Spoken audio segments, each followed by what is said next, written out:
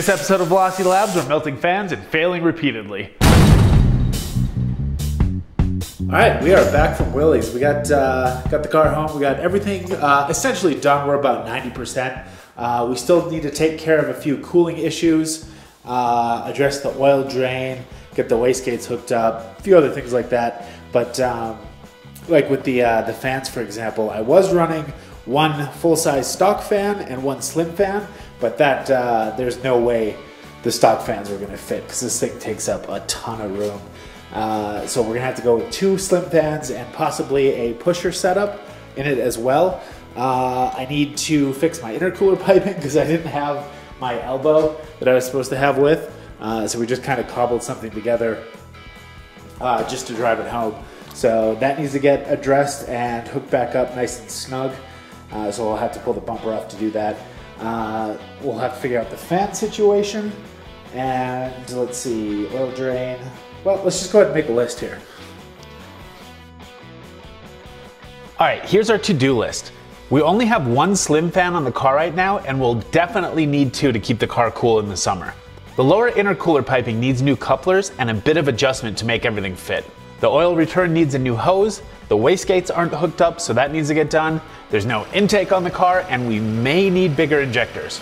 I have 1000cc injectors on the car right now, but they might not be enough for this turbo. First up, let's take care of the oil drain. The hose I originally ordered wasn't flexible enough to make the bend required, and it ended up with a kink in it. So I ran to the car parts store and found a fairly flexible 3/4 oil hose. All right, so I went and got a new piece of hose and a 90-degree connector. Although I didn't want to use a 90, I'd rather have a 45 because this seems like it's going to hurt flow a lot. Nobody had a 45. I ran all over town. Went to hardware stores, went to car parts stores. Nobody had a 45-degree 3/4 fitting. But hopefully this hose is actually pretty flexible. I mean, I'm getting a little bit of a kink there, but not a lot. And I'm hoping I can get this on without the elbow. While I was at the car parts store, I also tried to find a 45-degree connector to help with the bend, but no one in town had one. I went to like 3 or 4 different parts stores, and the only thing I could find was a 90-degree. But I'm gonna avoid using that if possible, because I don't want to impede the oil flow that much. Luckily, the hose that I found at my local auto parts store was flexible enough to make the curve without kinking. You can see the kink in the old hose here, and that's definitely not a good thing. So I hopped under the car, cut the hose to length, and it works perfectly. No more obstructing the flow of oil in the return line. Let's cross that one off. Oh, and if you're looking for more detailed information on oil setups for HX35s and then getting them working in a DSM, check out Clint's Garage. I have a link in the description. He has a ton of info on setting up the oil feed in the return, working with clearances, getting a boost source, cooling setups, and a bunch more stuff. Plus, his 1990 Eagle Talon TSI is a killer street machine. Just listen to this thing rip. Anyway, next we'll get to the intercooler piping. I didn't have the right elbow when it was time to leave Willys' shop, so I had to make the one that I had work. So this elbow, this blue one, was meant to fit the J-pipe, which is quite a bit smaller than the outlet on the HX35. So I had this extra 2 1/4, I think, coupler that we just coupled onto the outside. And because it was squeezing down so much, Willie cut off a piece of pipe to strengthen the inside of this so we could clamp it down tight enough so we wouldn't have any significant boost leaks on our way home. That's how we made that work. Now, let's go ahead and put the proper size one back on.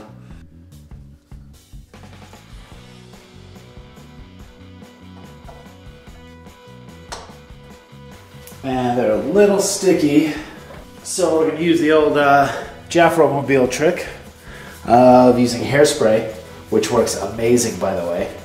So just a little bit of hairspray on the inside of the coupler.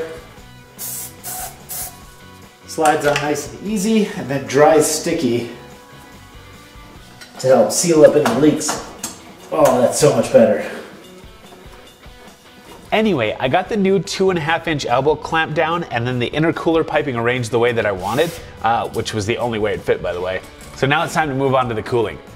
Alright, so first up I ordered an extra slim fan off Amazon since the stock fan no longer fits.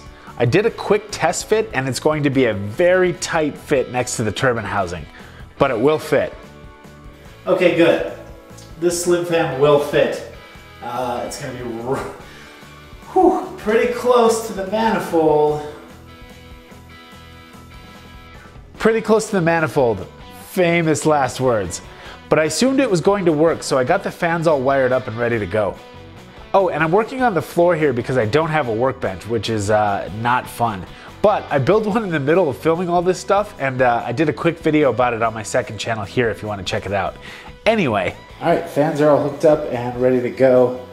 Got them all secured down. This one I ran out of the factory stuff, so I used zip ties and washers, but works just as well.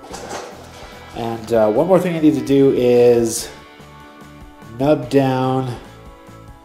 Did this one, cut this one down, and then this one down too, because the intercooler piping gets pretty close to those, and just taking off that little extra will give me a lot more room to play around with. Just give me a little bit more wiggle room when I'm down there. So I'm going to take the old cutoff wheel of death and make these two look like this one. Anyway, I got both fans mounted and chopped off the lower mounting locations for the stock fan setup. Looks pretty good. So there's our results. Got a good another ½ an inch of clearance right there, and that's where we were running into issues with the intercooler piping, so that should help. Assuming that I didn't heat it up enough to mess up the radiator or cause a leak when I was grinding it. Anyway, this is ready to go back in with the two slim fans. Hopefully that'll keep me cool enough. This just gave me a bit more room for getting the radiator in and out, which I'll be doing a lot. Oh, and check out the wiring on this 3-year-old fan. No reason that I pointed that out. Once I got the radiator in and the fans hooked up, I switched them on to make sure they were working.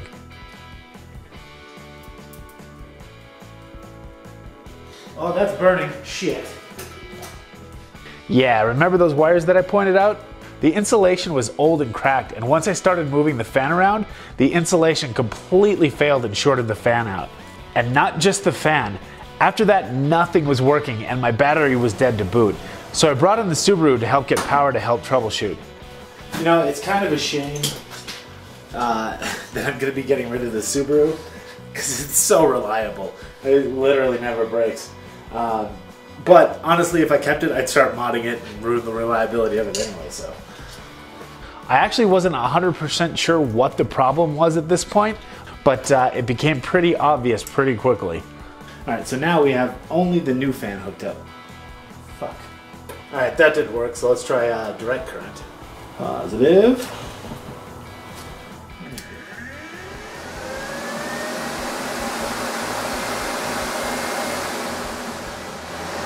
Okay, fan works. Fan number 1 works. How about fan number 2? Whoa, shit. Oh, these are definitely touching. That art. Motherfucker. Obviously the wrecked fan has to go, but the fan wiring in the car also wasn't working. Turns out it was just my fuse though. A big thanks to everyone at the DSM Tuners forum. The amount of help that I get from there is immeasurable.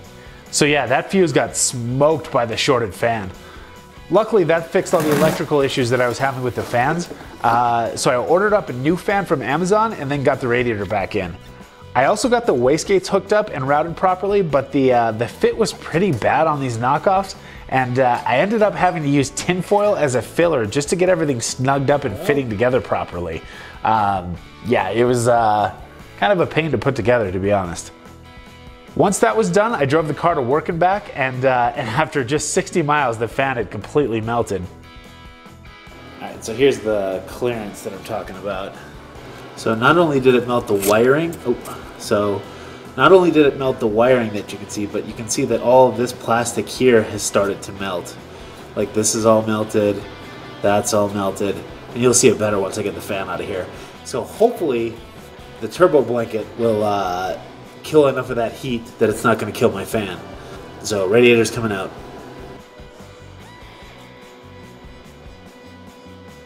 Man, I can't imagine what the problem was. Oh, not to mention, I didn't notice that before, but it is 100% seized. Ow! Oh! Ah! Yeah, that's nice. Try that with gloves, maybe. All right, official diagnosis is I'm probably gonna die, so you may never see this footage. If I happen to survive this ordeal, I will make sure to upload this video, but I think chances of survival are slim. Anyway, so I ordered another fan from Amazon. Luckily, these things are only about 25 bucks. And I also ordered a turbo blanket to try prevent this new fan from melting again. So there's my turbo diaper. All I gotta do is just pull that up there. There we go. Diaper installed. That should fix our problem. Except it didn't fix our problem. All right, I just got back from getting gas and took it out for a test run, and it still melted the shit out of the top of the fan. You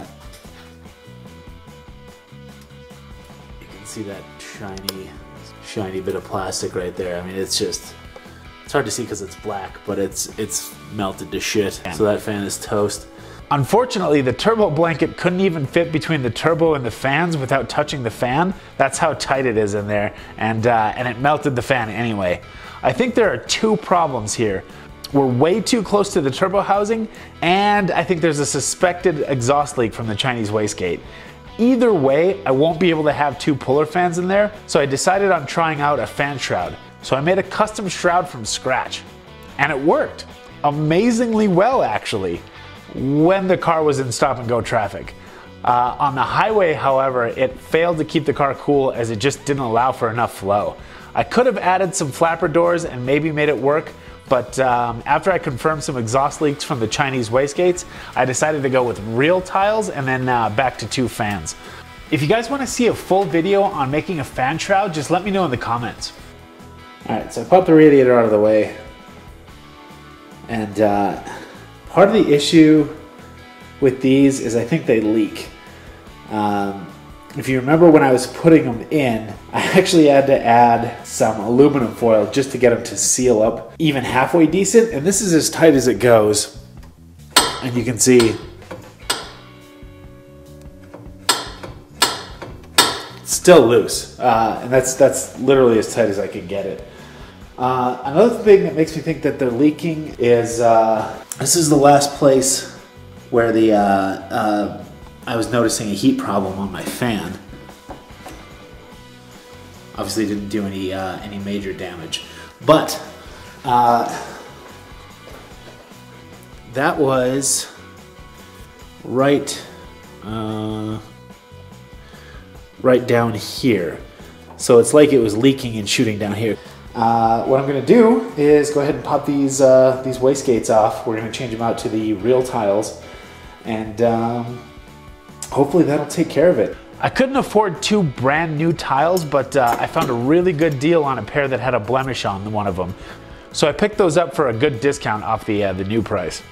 I got those installed, and I'm gonna do a short separate video about those, but they took care of the exhaust leaks, and I also ducted my front mount intercooler to my radiator, which made a huge difference. I'll also be doing a separate video about that in the future, along with getting my AC working. All right, time to pop the radiator out one more time. Hopefully one more time. I honestly can't even count how many times I've had the radiator in and out since having this turbo in. But I think we are almost there for figuring out the cooling situation. I ducted the front of the radiator. You can see the ducting down in here. So I have the intercooler completely sealed to the AC condenser, and then the AC condenser completely sealed to the radiator. And that made a huge difference on my highway temperatures.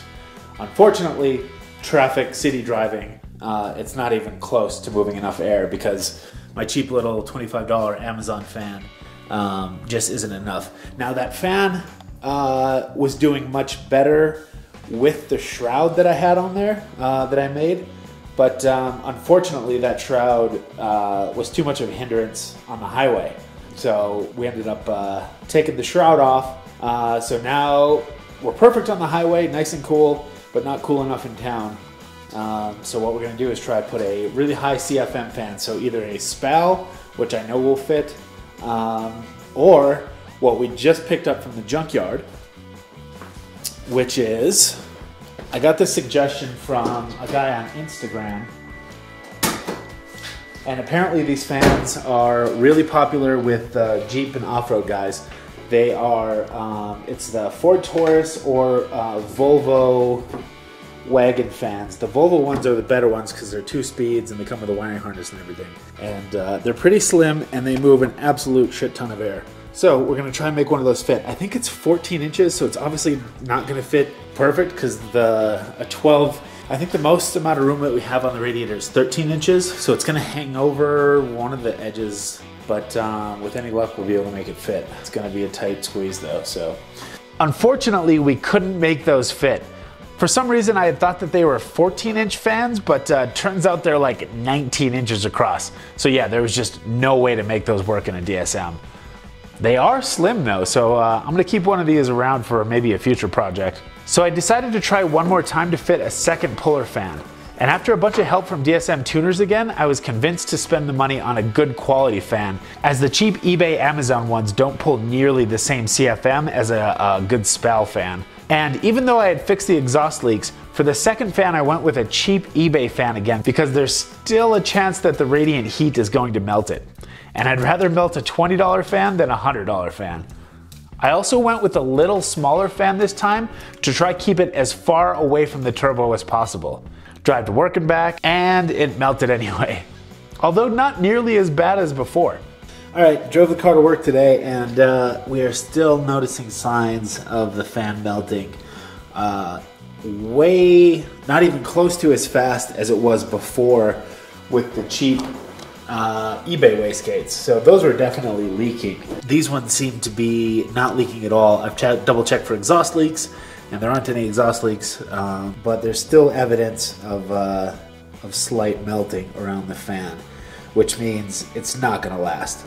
Lasted a lot longer than the other ones, but yeah, it's just, there's no way that it's gonna go through a whole bunch of heat cycles and survive. So we're pulling the radiator again, and we're gonna pull out, we're gonna get rid of that fan. I'm just not gonna be able to run a puller fan on that side. There's just no way, it's just way too hot. So I went ahead and added a pusher fan, sealed it back up, and then in conjunction with all the ducting and the quality SPAL puller fan, everything was working beautifully. I also heat wrapped the downpipe as well while it was in there, and I definitely think that helped a lot as well with the temperatures. Like I mentioned before, I'm going to cover the cooling and AC setup in a future video, so keep an eye out for that. But for now, it's working great. All that's left now is to install the intake. This was pretty easy. The hardest part was waiting for it to arrive in the mail. After a quick test fit, it's obvious that it's going to be a little bit too big, so I grabbed the old Sawzall and chopped it down. I took a little off at first, then I took a bigger chunk, and then a couple smaller chunks until it was perfect. It pushes the lower radiator hose back a little bit, so I double checked to make sure that it wasn't going to interfere with my shift linkage. And it all works fine, so we're good to go. The last thing that we need to do is get rid of the catalytic converter. Prolonged excessive back pressure is what killed my last turbo, so we're not taking any chances here. So it's back to Willie's shop to cut it out. We're simply adding in a 3-inch section of straight pipe where the catalytic converter used to be, and we're using V-bands to secure it in place so I can easily swap the cat back in when it's time to pass emissions. I was completely spoiled by the lift here. I really need to get my own space and a lift. It made this job an absolute breeze. The car is running amazing now. It's staying nice and cool. The wastegates are functioning as they should, so let's take this thing for a rip. All right, it is really nice out. It's about 80 degrees in Denver today, and car's running great. It's nice and cool. I haven't seen temps over 210. I don't have my laptop hooked up, but my check engine light comes on at 210, and it hasn't hit that yet, so we are running nice and cool. So we're gonna go ahead and do a couple little rips here, show you guys what the turbo sounds like now that I have the intake on the car, because it's amazing. You can still hear it spool up really well, but the blow-off valve and the turbulence in the intake sounds really good. finally got the intake installed, got everything tuned. It's running great, so I can't wait to show you guys what this sounds like. In fact,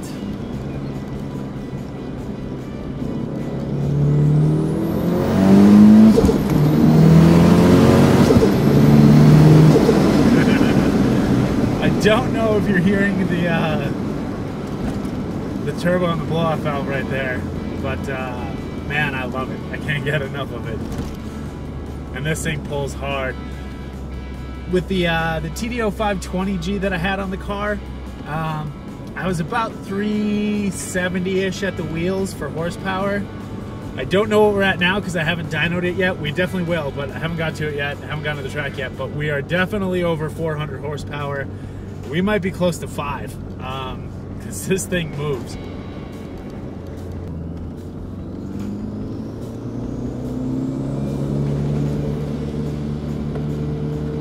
Got some nice twisties here.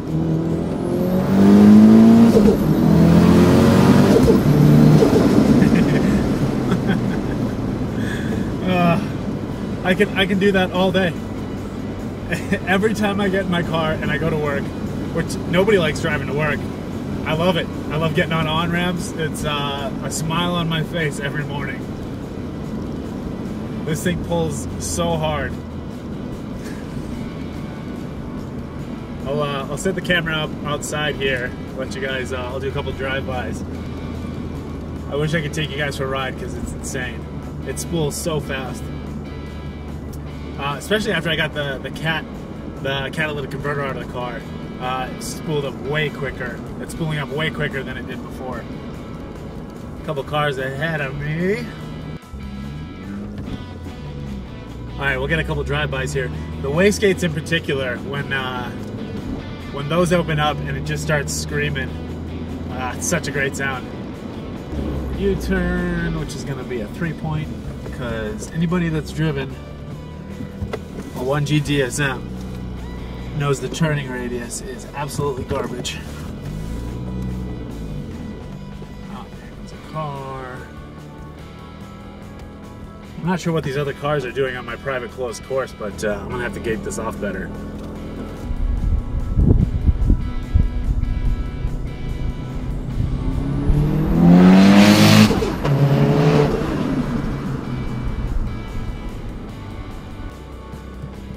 Waiting. Alright, I think that should be good.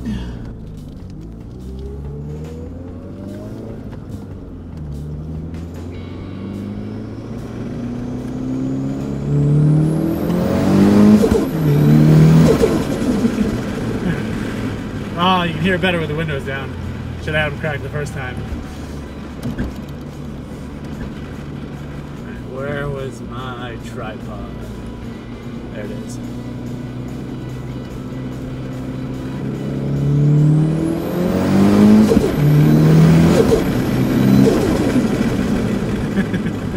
Oh, I think that was a good one.